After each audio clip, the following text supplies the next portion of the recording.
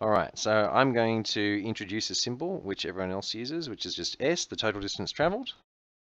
And then I'm going to plug this velocity here into there. In fact, it was particularly easy because we already had v minus u, so we could just go straight in and plug in our at. And that's the second equation we use to describe how things move under constant acceleration. And so we can see this curve here is quadratic because it goes as time squared. Now there's a third equation that people use, which is really just a rearrangement of these two.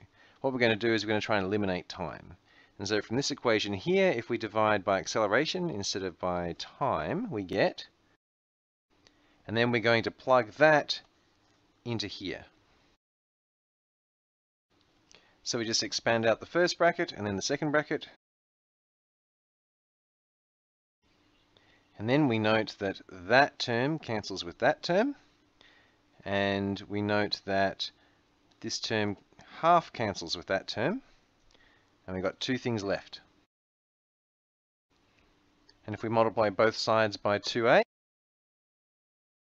and that's our final equation relating the initial and final velocities and how far you travel for a constant acceleration.